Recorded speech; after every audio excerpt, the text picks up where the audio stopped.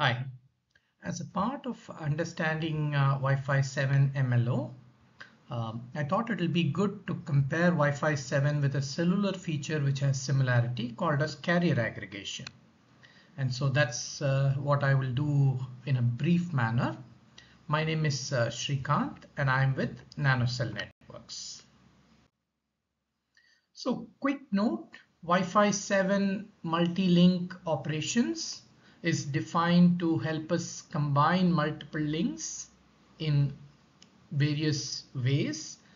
Sometimes just switching between links, sometimes adding links depending on the various capabilities and scenarios. And of course, the initial products are likely to have radios tuned to these bands 2.4, 5, and 6. However, we can expect some interesting product configurations with multiple radios here or here, and possibly even in the future the extension to 60 gig and so on. Okay? And the drivers for MLO have been the peak throughput numbers, some of the load balancing, band steering, challenges which Wi-Fi has to face for quite some time. What about carrier aggregation in cellular? In cellular, carrier aggregation happened during the 4G era, specifically LTE Advanced was the trigger.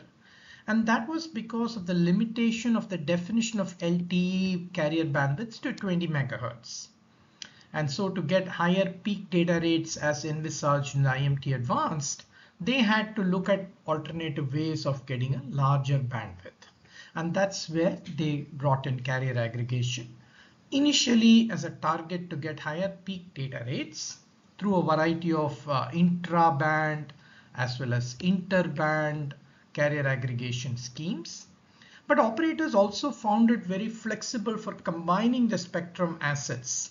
As you know, similar to how we have multiple bands in Wi-Fi, cellular operations are also for an operator in different parts of the world have different spectrum assets which they want to pool together and do interesting things with them, whether it is combination to achieve higher data rates or to manage traffic, etc. Okay. Now, going one step further on the technical front, on the cellular side, the base station, E node B as it's called in LTE, G node B in 5G, is very powerful when it comes to dictating what the mobile should do because of the operations in the license band, etc. So one of the ways by which the carrier aggregation feature is controlled tightly is through this mechanism called RRC, radio resource control. Okay. So the base station to which the UE is connected to usually defines the various ways by which the carrier aggregation is configured for that particular UE. And of course, how it gets used in practice is also very important because in the case of a mobile unit like this, power consumption is a very, very serious challenge. And so that is also taken into account by the base station when it decides which carriers to use and which carriers to kind of sleep on, etc., etc. But everything is orchestrated by the base station. So it's the all-powerful entity which decides which carriers get to be the primary carriers, which carriers get to be the secondary, how many secondary, when will they be active, and how to use them on downlink and uplink.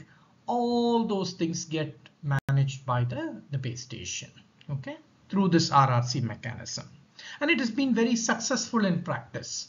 And so that means that this protocol has had some effect in practice in moving up various parameters. What about Wi-Fi 7 MLO?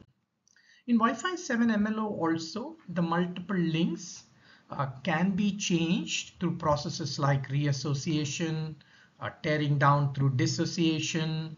There are also mechanisms for mapping traffic on certain links. There are also power save mechanisms which the client can use to move links. However, the major difference is here, it seems like just in the Wi-Fi world with everything else, AP and the client seem to have powers to manage those links.